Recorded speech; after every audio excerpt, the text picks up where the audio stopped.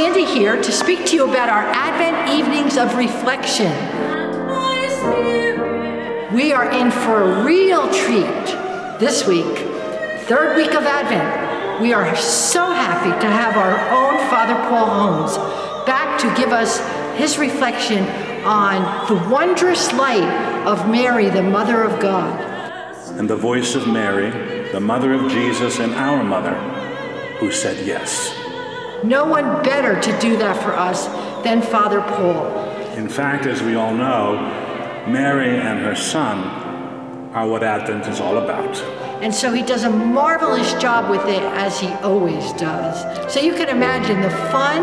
There's been a reality show on NBC for practically 20 years. And for almost all of those years, I hadn't watched it even once. The reflection and the song that we're in for this Monday night. And so I invite you to join us on HTTV, the cable channel for Verizon and Comcast, 7:30 Monday night. Also, if you'd like to access number 1 and number 2, you can do that on the parish YouTube channel or the parish website. We would invite you to take some time for yourself.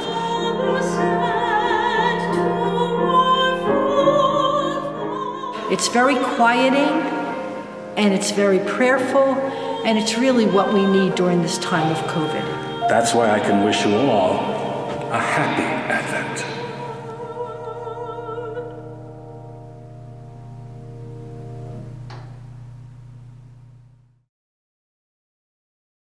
The Lord will come to save all nations.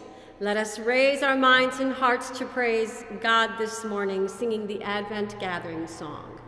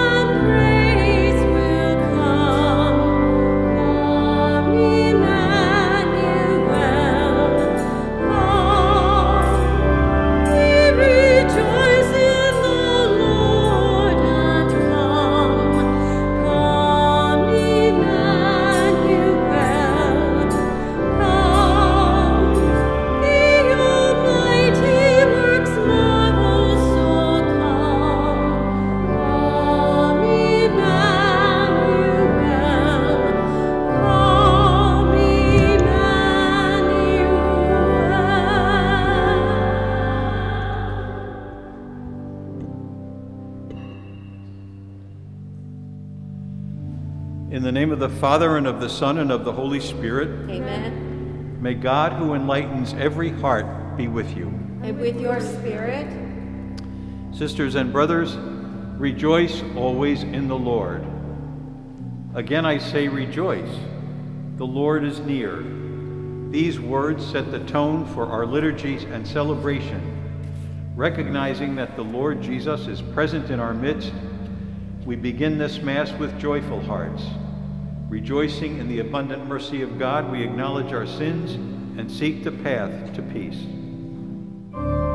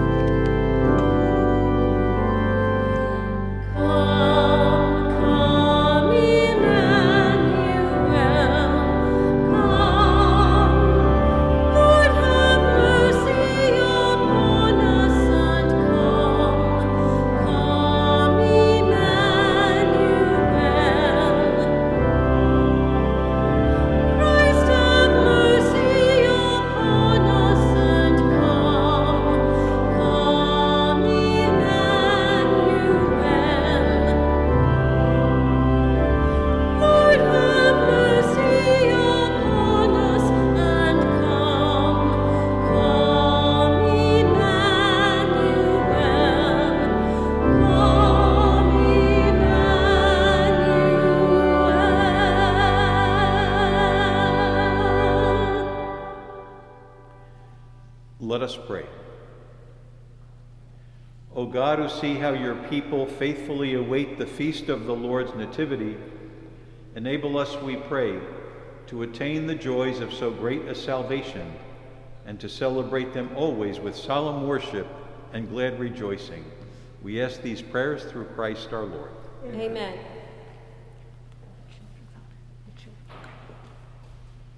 We invite our children now to please come. Children, go and listen to God's word. Listen to God's word with joy, that the life of Jesus might always make us happy and that we find our happiness in following the words of Jesus. Now go in peace.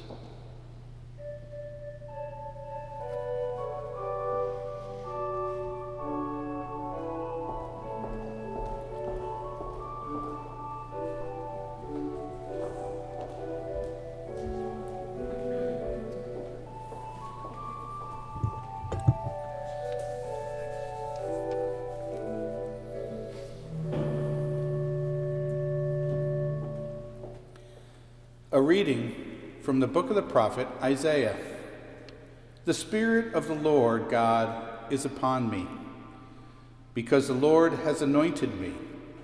He has sent me to bring glad tidings to the poor, to heal the brokenhearted, to proclaim liberty to the captives and release to the prisoners, to announce a year of favor from the Lord and a day of vindication by our God. I rejoice heartily to the Lord. In my God is the joy of my soul, for he has clothed me with a robe of salvation and wrapped me in a mantle of justice, like a bridegroom adorned with a diadem, like a bride bedecked with her jewels. As the earth brings forth its plants, and a garden makes its growth spring up, so will the Lord God make justice and praise spring up before all the nations. The word of the Lord.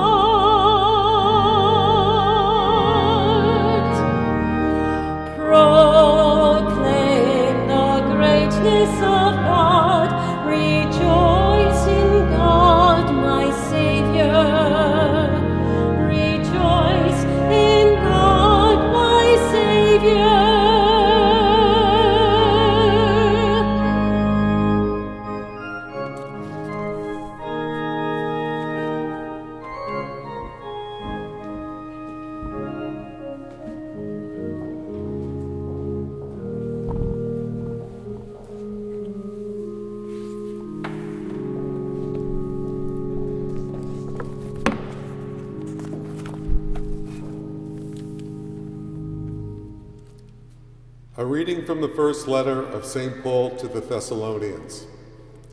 Brothers and sisters, rejoice always, pray without ceasing. In all circumstances give thanks, for this is the will of God for you in Christ Jesus. Do not quench the Spirit. Do not despise prophetic utterances. Test everything. Retain what is good. Refrain from evil, every kind of evil. May the God of peace make you perfectly holy, and may you entirely, spirit, soul, and body, be preserved blameless for the coming of our Lord Jesus Christ. The one who calls you is faithful, and he will also accomplish it. The word of the Lord. Thanks be to God.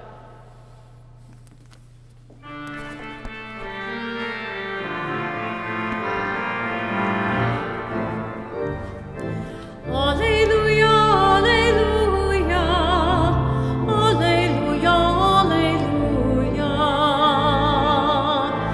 Alleluia, alleluia, alleluia, alleluia. The Spirit of the Lord is upon me, because he has anointed me to bring glad tidings to the poor. Alleluia, alleluia, alleluia, alleluia.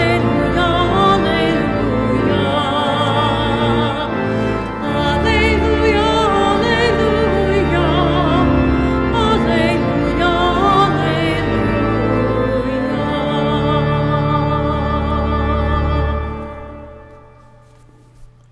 The Lord be with you. A reading from the Holy Gospel according to John. A man named John was sent from God. He came for testimony to testify to the light, so that all might believe through him. He was not the light, but came to testify to the light. And this is the testimony of John. When the Jews from Jerusalem sent priests and Levites to him to ask him, "Who are you?" he admitted and did not deny it, but admitted, "I am not the Christ." So they asked him, "What are you then? Are you Elijah?" He said, "I am not." "Are you the prophet?" He answered, "No." So they said to him, "Who are you, so we can give an answer to those who sent us? What do you have to say for yourself?" He said, "I am the voice of one crying out in the desert, 'Make straight the way of the Lord,' as Isaiah the prophet said." Some Pharisees also were sent. They asked him, "Why then do you baptize, if you are not the Christ or Elijah or the prophet?" John answered them, "I baptize with water, but there is one among you whom you do not recognize, the one who is coming after me, whose sandal strap I am not worthy to untie." This happened in Bethany, across the Jordan, where John was baptizing. The Gospel of the Lord. Praise to you, Lord Jesus Christ.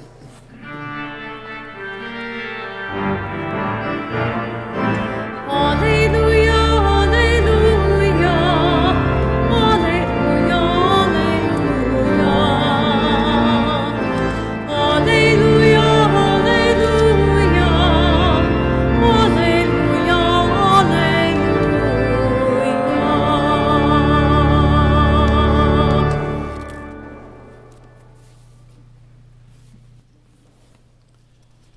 Rejoice, rejoice, the Lord is near. Enable us to attain the joys of so great a salvation. May he make you firm in faith and joyful in hope. All words and prayers from our liturgy today.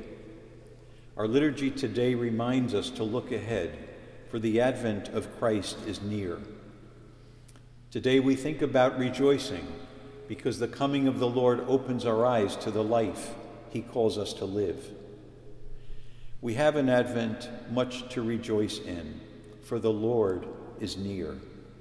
But as we wait for the Lord, some of our joy might get lost in the fog of this world, the fog of uncertainty. We might get lost because we are burdened with the challenges of the pandemic. We're overwhelmed with the growth in our responsibilities each day. We're worried about the economy and our own finances. We're uncertain about our culture and our children and our future. Our final blessing today is meant to be taken seriously.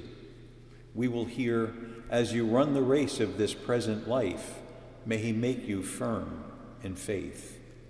We know that we carry so much in this life that in order to rejoice, we have to be convinced of the Lord's coming. This life can readily rock our foundations and have us surrounded by the fog of uncertainty. But Jesus is near, and so today we rejoice. We know that he is coming.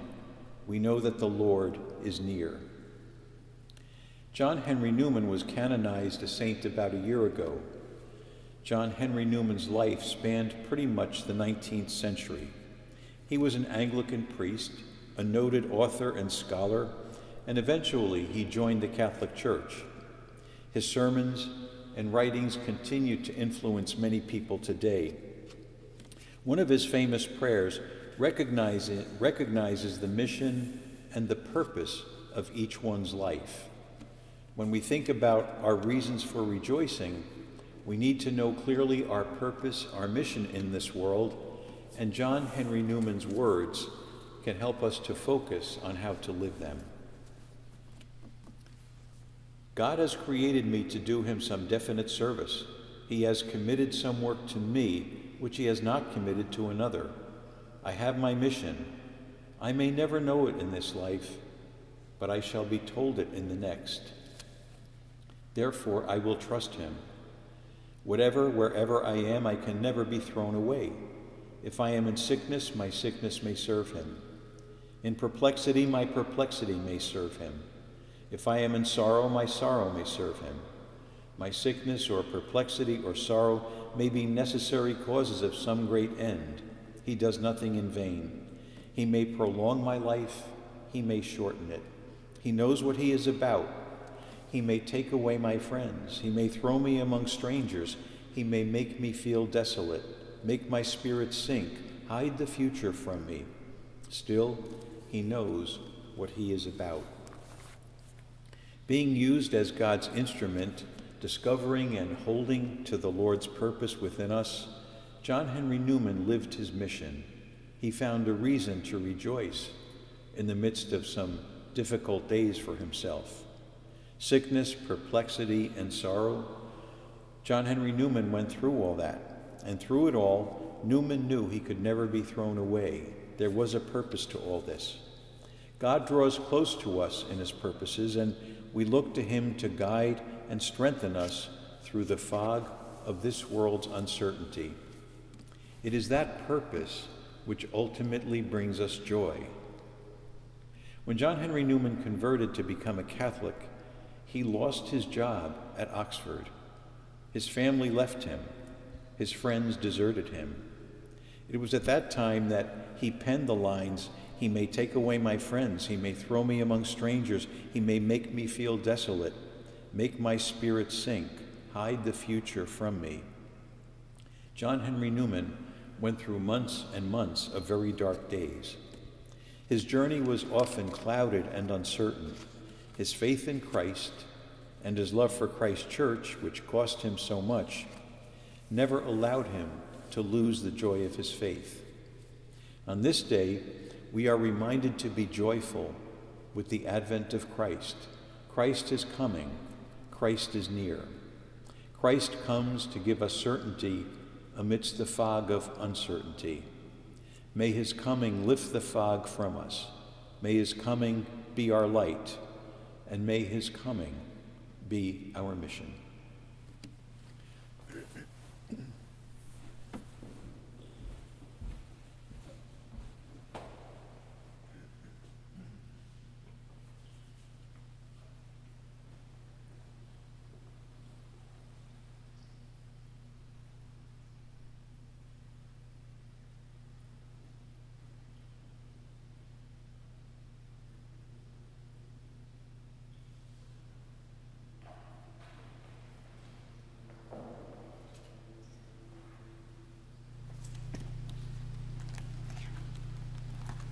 I believe in one God, Father Almighty, maker of heaven and earth, of all things visible and invisible. I believe in one Lord Jesus Christ, the only begotten Son of God, born of the Father before all ages, God from God, light from light, true God from true God, begotten, not made, consubstantial with the Father. Through him all things were made. For us men and for our salvation, he came down from heaven, and by the Holy Spirit was incarnate of the Virgin Mary, and became man. For our sake he was crucified under Pontius Pilate. He suffered death and was buried, and rose again on the third day, in accordance with the Scriptures. He ascended into heaven, and is seated at the right hand of the Father. He will come again in glory to judge the living and the dead, and his kingdom will have no end. I believe in the Holy Spirit, the Lord, the giver of life, who proceeds from the Father and the Son, who with the Father and the Son is adored and glorified, who has spoken through the prophets. I believe in one holy, Catholic and Apostolic Church, I confess my baptism the forgiveness of sins, and I look forward to the resurrection of the dead and the life of the world to come. Amen. Amen. With confidence, we present our needs to the Father and ask God's promised salvation in our prayers. Our response is, "Come, Lord Jesus." For leaders of Christian churches and communities, may their preaching of the gospel bring many to seek the light of Christ. We pray to the Lord. Come, Lord Jesus. For a flowering of justice, that leaders of governments be open to the Lord's courage and lead along the ways of justice and peace. We pray to the Lord. Come, Lord Jesus. For those in our community who find the coming holiday season a time of anxiety, and for those who are separated from loved ones during these holidays, that the Lord's peace will stand guard over their lives. We pray to the Lord. Come, Lord Jesus. For all our deceased, that the Lord's salvation will fill them with everlasting joy, especially for our recently deceased, Frank Stimler. We pray to the Lord. Come, Lord Jesus. For all those we have promised to pray for, and for all the intentions we hold in our hearts, for all our newly elected officials, and for all who participated in the election process, for peace of mind and heart, for an end to the pandemic, that therapeutics and vaccines be made available to all peoples and nations, and for all the intentions we hold in our hearts. We pray to the Lord. Come, Lord Jesus. Lord God, hear our humble prayers. Form us into a humble people, that at the advent of your Son, we may recognize him in our midst and find joy in his saving presence through Christ our Lord. Amen.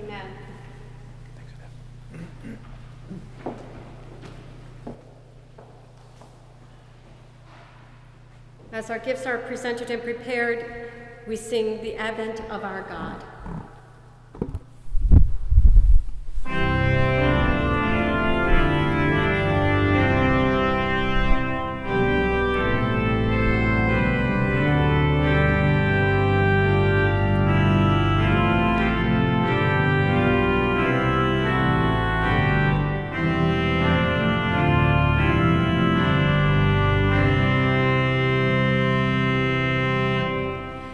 The Advent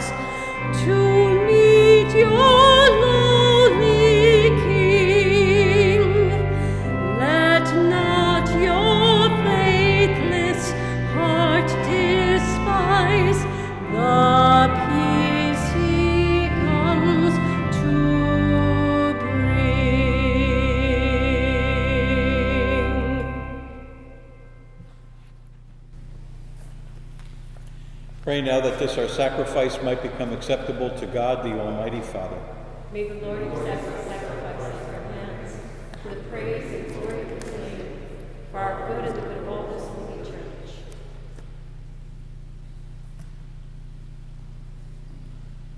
May the sacrifice of our worship, Lord, we pray, be offered to you unceasingly, to complete what was begun in sacred mystery and powerfully accomplish for us your saving work through Christ our Lord. Amen.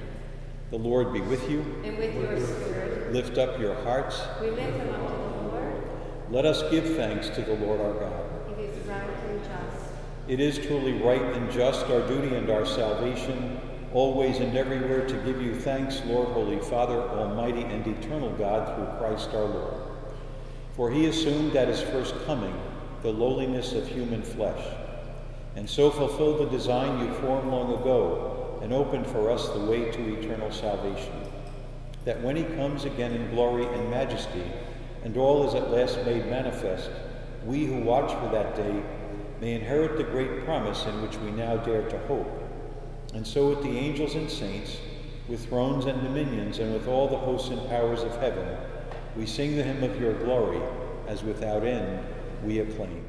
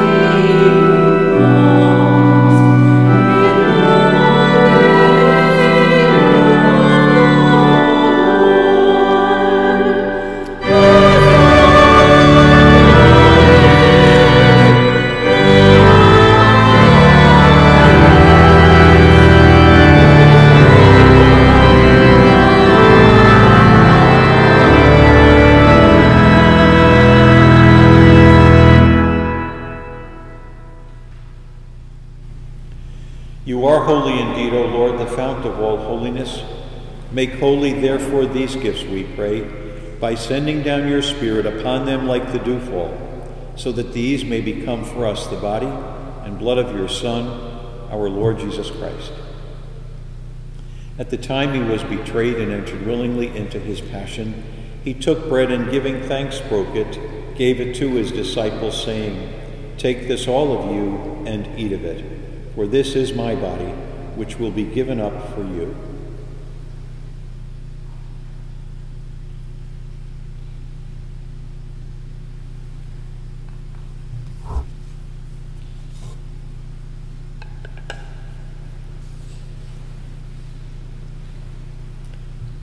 In a similar way, when supper was ended, he took the chalice, and once more giving thanks, he gave it to his disciples, saying, "Take this, all of you, and drink from it. For this is the chalice of my blood, the blood of the new and eternal covenant, which will be poured out for you and for many for the forgiveness of sins. Do this in memory of me."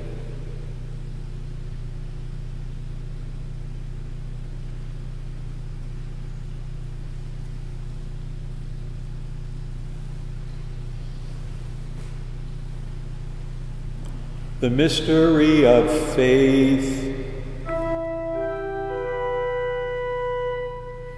When we eat this bread and drink this cup, we proclaim your death, O Lord, until you come again.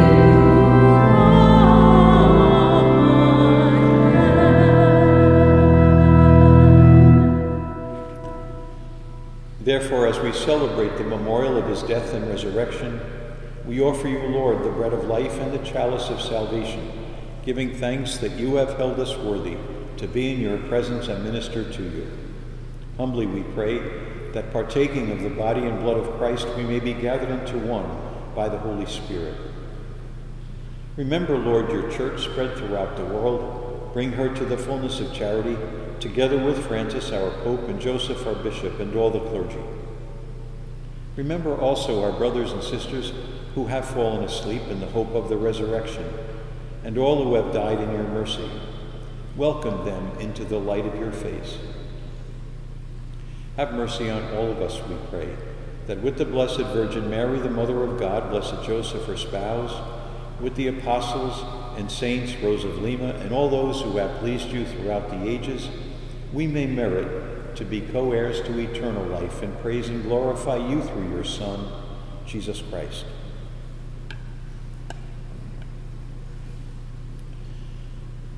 Through him, with him, and in him, O God Almighty, Father, in the unity of the Holy Spirit, all glory and honor is yours forever and ever.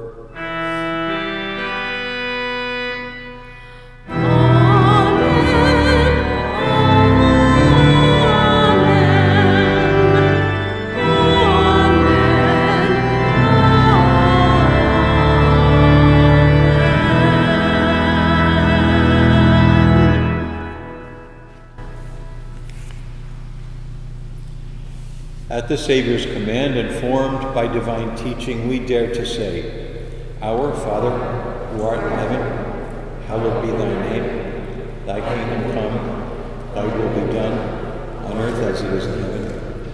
Give us this day our daily bread, and forgive us our trespasses, as we forgive those who trespass against us.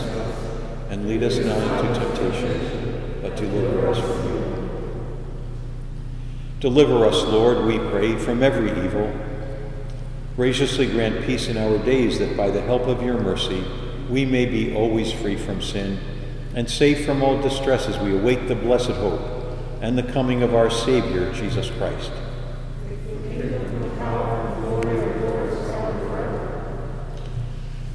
Lord Jesus Christ, who said to your apostles, Peace I leave you, my peace I give you, look not on our sins, but look upon the faith of your church.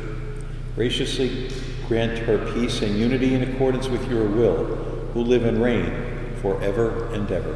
Amen. May the peace of the Lord be with you always. Let us offer to each other now some sign of Christ's peace.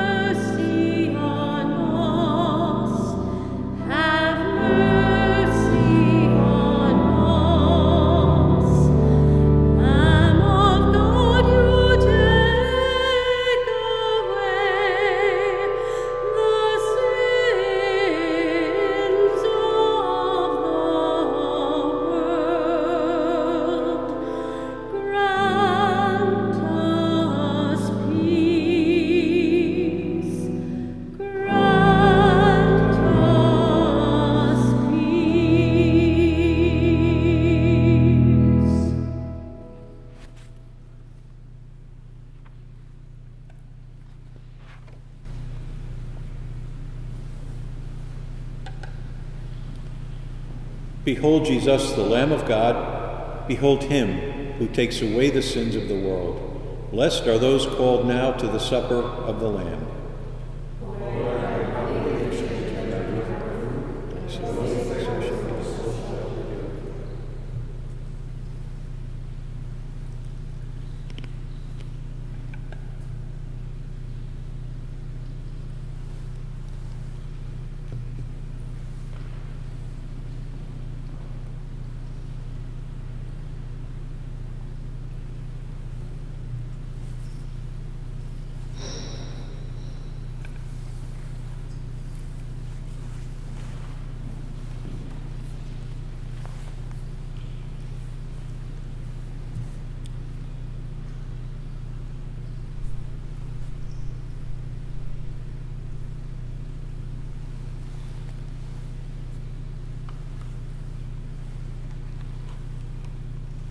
we come to the table of the Lord, we sing and I receive the living God.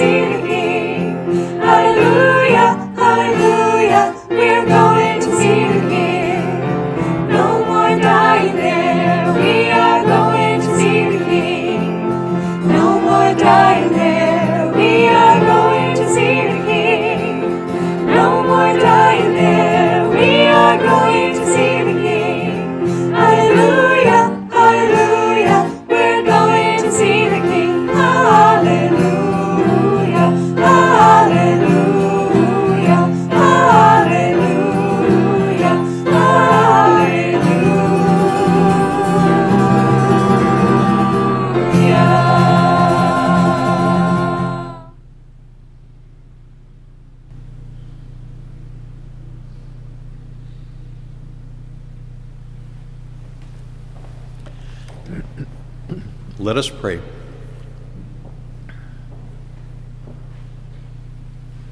We implore your mercy, Lord, that this divine sustenance may cleanse us of our faults and prepare us for the coming feasts through Christ our Lord. Amen. Bow down now for the blessing. Rejoicing now with devotion at the Redeemer's coming in the flesh, may you be endowed with the rich reward of eternal life when he comes again in majesty.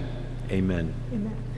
And may the blessing and the peace of God be always in your hearts, the Father and the Son and the Holy Spirit. Amen. This Mass is ended.